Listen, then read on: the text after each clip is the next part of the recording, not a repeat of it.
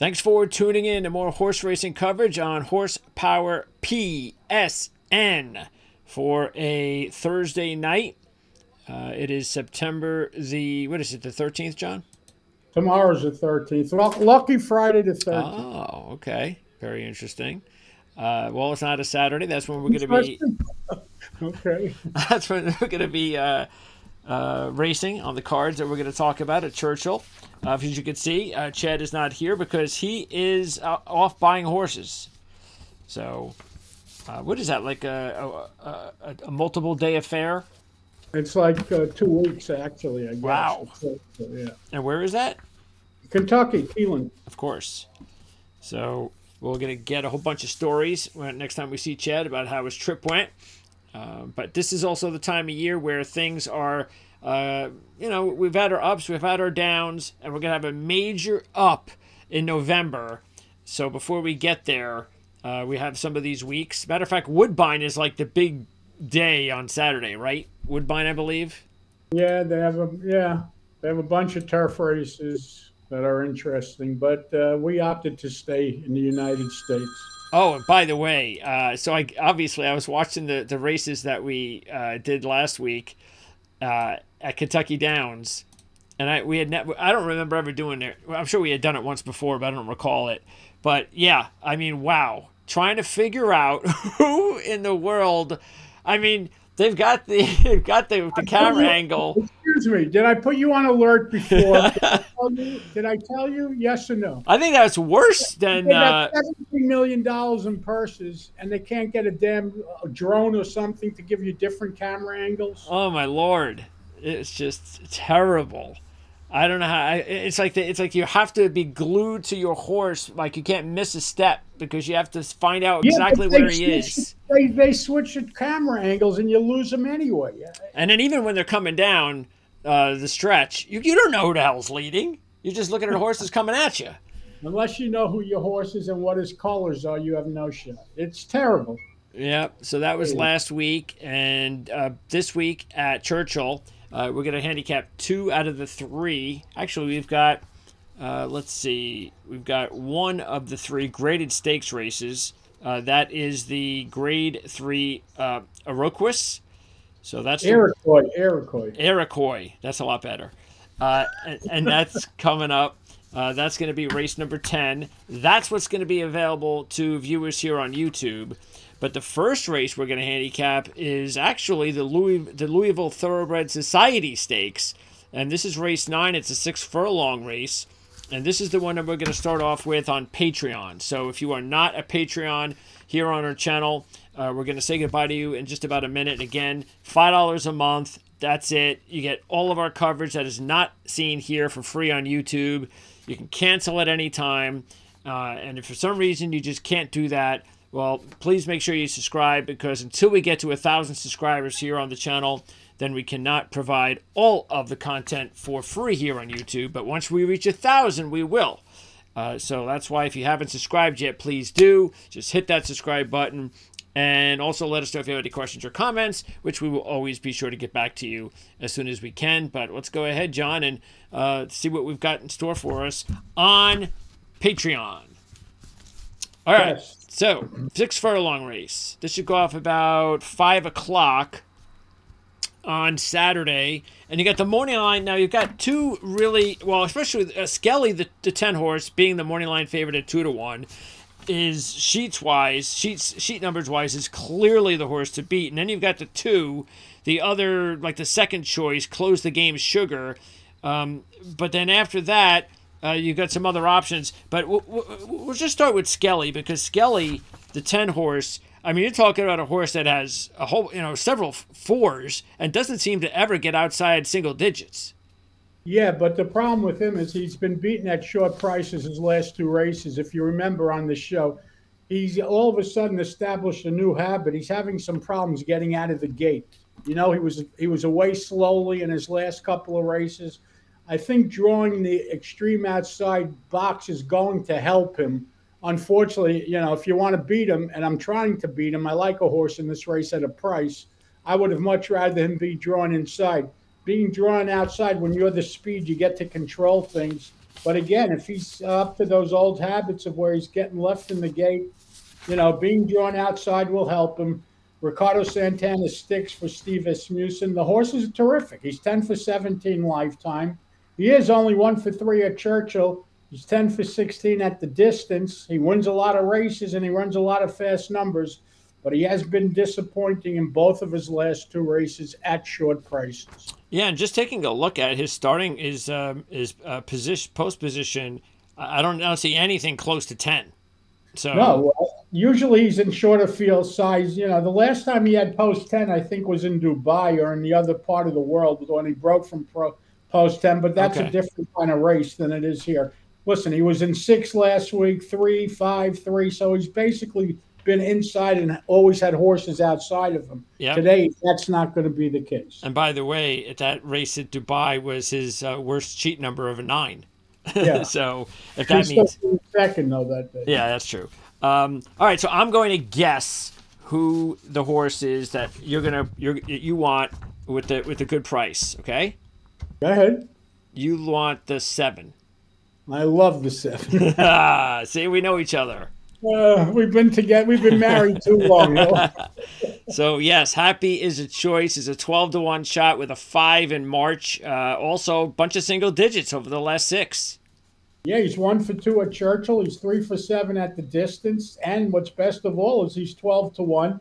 And this appears to be certainly enough speed in this race to set things up for his late run. And if you get anywhere near that price, it's a must play. Not only that, he's been stabled at Churchill Downs because his last 3 works have all been at Churchill. And the trainer had a terrific Saratoga. I believe he was 5 for 8 or 6 for 9, something like that. And he's a terrific young trainer, and this is just another good horse he has. 4 for 10 lifetime. So, yeah. So, because Skelly. So you're saying besides Skelly, there are several horses that want the lead, then, huh? Well, it looks like the 6 Hear Me Song wants the lead. It looks like Disco Ball definitely wants the lead. So there's going to be some speed. Yeah. Huh? Yeah, my buddy. Yeah. Yeah. There's some, so that hopefully will work into favor of Happy is a Choice. Again, going off right now at 12-to-1. And really, after, not sure what happened to him when he missed last year, but ever since he came back after a year off, he's been a different horse. So no question about it. Listen, there's another horse in the race that deserves a lot of respect. The 2-horse Close the Game Sugar. This horse traveled to Del Mar last time and ran in the Bing Crosby, finishing second to the Chosen Vron, who never seems to get beat, even though he got beat in his last race. Really? Yeah, he lost his last race at a short price at Del Mar. But running second to the Chosen Vron, nothing to be embarrassed about. Again, I would like this horse too, but he's 9 to 5. So the name of the game is looking for value. Win, lose, or draw. The 7 is the value in the race. Let's talk about some of these others, because there are some, like for instance, the 12-to-1 shot. This is one of those up and down horses. You got 8, then 12, 7, then 12, 9, and you expect then, based on this trend, that he's not going to have a good race on Saturday. And you also have some potential bounce horses. You've got the 3, Cyclone Mischief. Wasn't this one of those horses that was talked up a couple of years ago? Yeah, he was supposed to be real nice. Listen, he ran well last time out when he ran the 7, but that's a top. The 4, My Buddy B, is off the top. The 5, Disco Ball, is off the top. Yep. The 6, Hear Me Song, is off the top. So you got a lot of horses in this race that figure to bounce. Where Happy is a Choice, I think, figures to repeat or make a forward move. And again, he was 12-to-1. That's why I went with him. Yeah, I'd have a little bit more confidence with Disco Ball. But the 7-year-old deal concerns me because because he's had 4 8s and maybe he's in a nice little roll, 13, 10, 8 last 3. But 7 years old, I don't know if he can get anything. Going to catch up to him, Greg, with all these 7s at the age of 7. All these 8s, I should say, he's running at the age of 7. Have to catch up with him. All right, so yeah, there's a lot of reason to discount some of these horses in theory. So the 7 is the choice. Yeah, I'm going to use the 7 in exactas with the 1, Gulfstream Way, the 2, Close the Game Sugar, and the 10, Skelly. 7 with 1, 2, 10, and you can reverse them as well. There's plenty of room. Yeah, and I have no reason to go anywhere else. By the way, hear my song, The Six. Again, he's coming off a new top. I know the last time he had a 7, which was a previous top, bounced to an 11 the next time. So he's coming off a 6. Listen, he's had some time off, and obviously Yeah. he has the time off, which certainly is a help for him. But he's also a 6-year-old. The 7's a 4-year-old, so he has room to still get better. Most horses don't get better at the age of 6. So that was the problem I had with the 6. Here's my song. I just think that he's got to react off of that race. Yeah, that makes a lot of sense. All right, again, I got no reason to bet against the 7 myself. That really sounds like the bargain of the race. So let's move on to race number 10. And that means we return here to YouTube. And again, if you want to check out what we talked about with race number 9 over on Patreon, you can check it out. Just click the link that we provide in the description area. And by the way, if you see the more in the description area, you got to click that, and then a whole big box pops up, and all our links are in there. So keep that in mind too, because sometimes you have a problem finding out where we keep all these links. So if you see the more, it'll be there. Just click it, and that's where all the links will be. And I'll put a link also in the comment section pinned to the top to make it easy. Okay, so and hit subscribe. Hit subscribe. Oh, How yeah. many are we to? What do we got? 300 to go. Yeah, we still feels like we've been in 300 for like about 3 months. So yeah, we got to get things going here, or else we're going to try a different strategy. I don't know. Our strategies are changed every 6 months. Okay, Yeah. so this is the Grade 3 race, and is this considered like one of those, because it's a 2-year-old race? So these are horses that we may be seeing in the Triple Crown, whatever you call it. Yes. The Triple Crown run. Guess what, Greg? This is the first race of the year where points will be allotted for the Derby. Oh. So I don't know how many, but I was reading somewhere that the winner, I guess the first 3 place finishers on that run 1, 2, 3 in this race will be getting points for the Derby. The only problem is, let's be honest, it's kind of early. We're in September, and they're already talking about a race that's 9 months Yeah. away.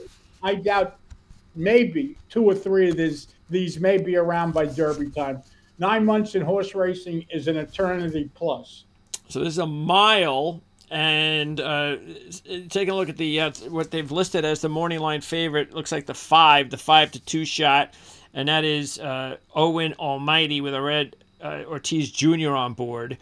And you can see why. I mean, he's got 2 races, a 12 and a 13, so it's very impressive to come out with a 12 and 13 to back it up. So that's not bad. 2 wins. He's 2 for 2. He's done well. He went backwards a point. The problem with this race is, and usually we try honestly to avoid races like this because they're lightly raced horses. What does one race really mean? A lot of times, you've been looking at sheets long enough to say a horse goes 18 and then in his first on, then will run a 12 in career start number 2. Not every horse is squeezed for their best performance first out. Some trainers do like to win early. Other trainers like to, for horses to just gradually improve on their own. So that's why betting races like this are usually tough. But there was the reason I picked this race to do is because there was a horse that ran in Saratoga, the number 10 horse, Jonathan's Way. There was one ultra impressive 2-year-old race with a horse named Fierceless. He broke from the rail that day. He got left. He rushed up. Anyway, he came back in the hopeful. He lost his shoe that day. He ran second. Anyway, other than that horse, this horse ran one of the most impressive races I've seen all Saratoga meet. And I really just got a liking for this horse watching that race. The horse was terrific. Phil Bauer, the trainer, does a great job. This is another horse that has a work over the track. And again, I think this horse is going to repeat that 12 or possibly make a forward move. He's stretching out to a mile. He can handle it. He's drawn well. It's a 1-turn mile. It's not 2 turns. It's kind of a turn and a quarter because they have a crazy layout there at Churchill, their mile race. It's out of a chute. But I was just so impressed with his first win visually. that I would come back and give this horse another shot to make a forward move today. Yeah, the 10 is actually the second choice and He's deserves it. That's a fair price. I mean, Yeah. listen, a horse like the 4, Authentic Strike, ran once and ran a 13. Yep. The 5 has a 12 and 13, like you said. The 7 has a 13. So there are other horses, obviously, that are all within striking distance. Even horses like the 1 who has a 15, the 3 has a 15. There's a lot of ways to go. I ended up on the 10 because of that impressive win. If you get a chance, go back, watch the replay. It's worth looking at. All right, that sounds like a good idea, especially as you said. I mean, the horses that have actually made a forward move include the 1, a 20 to a 15, the 2, 24, 16, 14, even though the 16, 14 was on turf. We also, let's see, have the 8, went from a 22 to a 15. Well, that's the whole point. We were talking about what does one race really mean? Nothing, because you just said it, 22-15. So a lot of these horses make that big move in their second start, and especially if they have some time off. I'm hoping Jonathan's Way fits the bill. The 12 is a 6-1 shot, and it started with an 18 at Churchill, then a 14 at Churchill, both wins, and then came out of Churchill, bounced to a 17. So you would think then the 12 will revert back, or at least you would hope he's going to revert back to maybe a positive, get ahead of that 14. But the only thing is 12th position and only 6-1. Well, 12th position isn't the problem. The good news is he's 2 for 2 over Churchill, so we know one thing. He absolutely loves the track, so that's a good thing. You want to use him, you certainly can. That's the whole point. You can make a case for a lot of horses in here. Why go with the favorite? Yeah, that's true. Because you would think also, unless he's turns out to be one of the top horses next year, we will. He's probably maybe. I know it's all early, but maybe he's got a dud or at least a non-winning race out of him. You can't win them all again unless you just happen to be that diamond in the rough. But we'll bet against that. And also, we take a look at, as you said, the other one that might be interesting because of the odds, is because you got the 13 on the 4 at 12-1. So that's kind of surprising. Why do you think it's only 12-1 after our 13?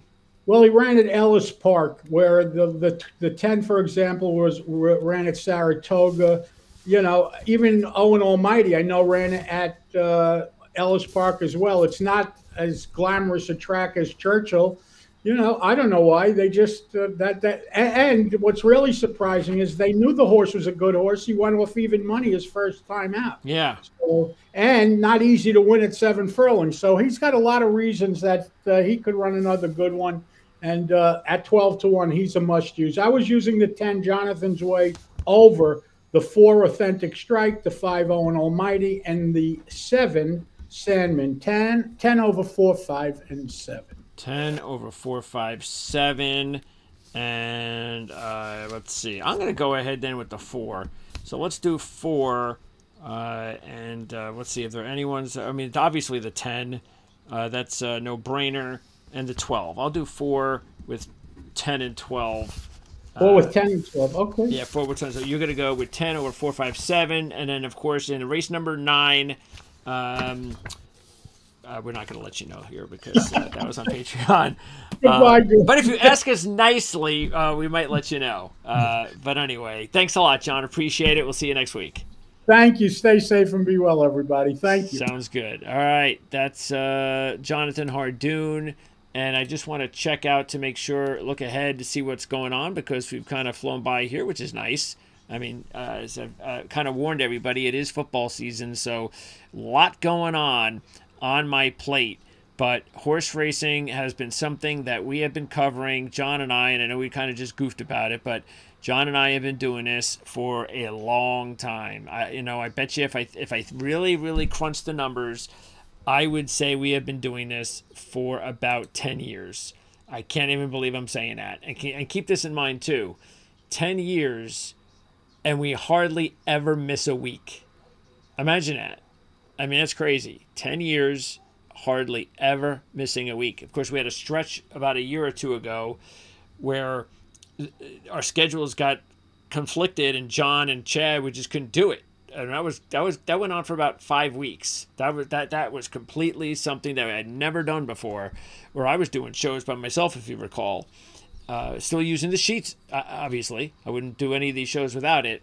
But yeah, it's been. I got to add all that up and see what the heck that is, because it's an awful lot of handicapping races over the years with Jon Hardoon, and of course Chad joined us just a couple years ago.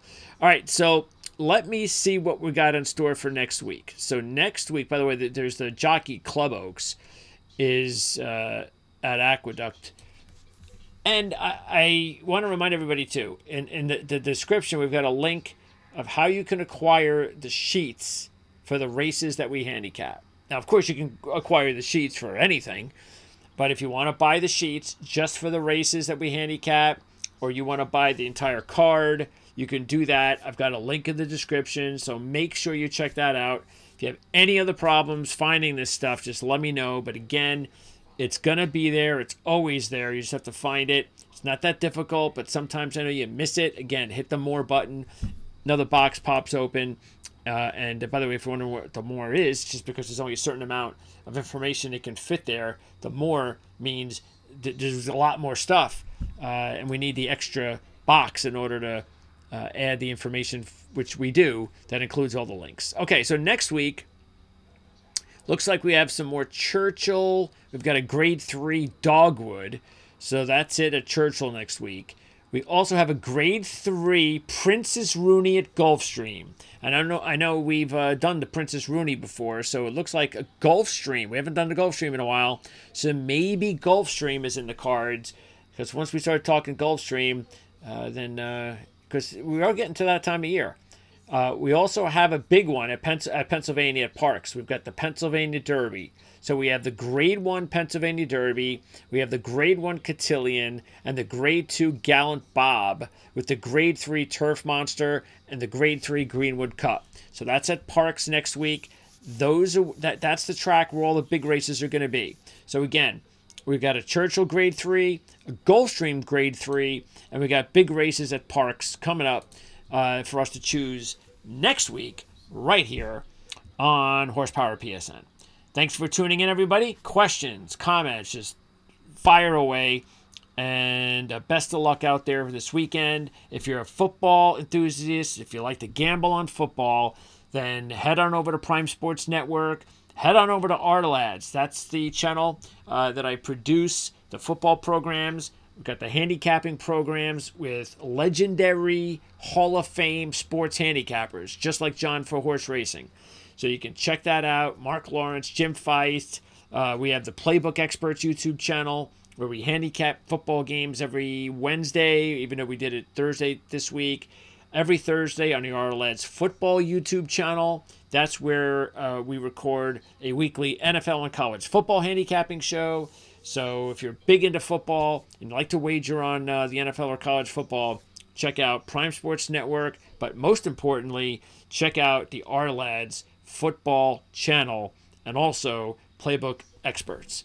And we should have a link in the description for that as well. If I haven't put it in there, I should. So best of luck this weekend, and we'll see you again next Thursday. Hopefully we'll have Chad back. Again, he's on the road. We weren't able to hook up with him because of it. Sometimes we're able to hook up with him, but sometimes it just gets to the point where we don't want to put him on and have all this, interference, and it's just not good. So Chad, just deal with what you got to deal with, kick some ass, buy some cool horses, and we'll talk to you next week. Just like we'll talk to you next week.